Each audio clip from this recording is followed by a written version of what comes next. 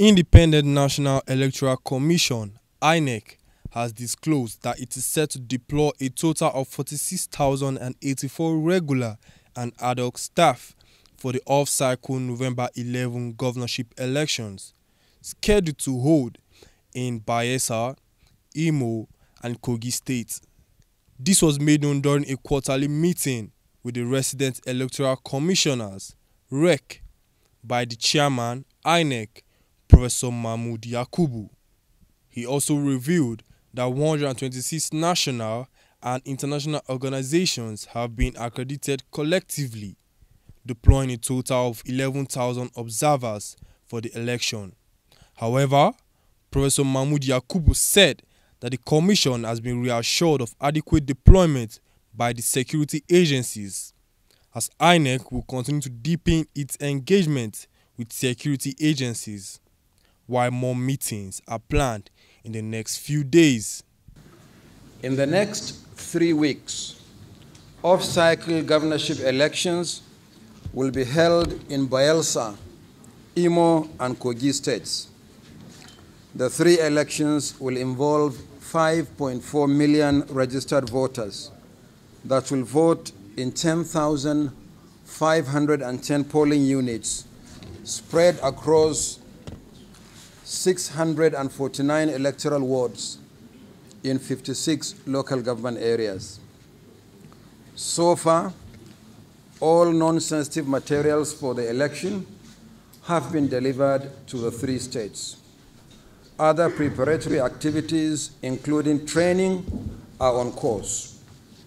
Valuable lessons have been learned from the 2023 general election for improved performance in the forthcoming elections. Last week, we concluded a mock accreditation involving actual voters in designated polling units in the 3 states. We had 2 objectives for the exercise. First, to test the efficacy of the bimodal voter accreditation system, the BVAS, for especially biometric authentication of voters. Secondly, to upload the result to the INEC Result Viewing Portal, IREV. Both tests were successful. We look forward to improved performance of the BVAS in voter accreditation and result upload in the forthcoming elections. While we are leaving no stone unturned in other areas of preparations for the governorship election, the Commission plans to deploy a total of 46,084 regular and ad hoc staff for the election. We have so far accredited 126 national and international organizations, collectively deploying 11,000 observers for the election. Although the portal for media accreditation closes on Tuesday, 24th October 2023, we have received applications from 80 media organizations seeking to deploy 1,203 personnel made up of journalists and their technical and support staff to report on the elections. As we said repeatedly, we are concerned about the prevailing insecurity and election-related violence in the 3 states.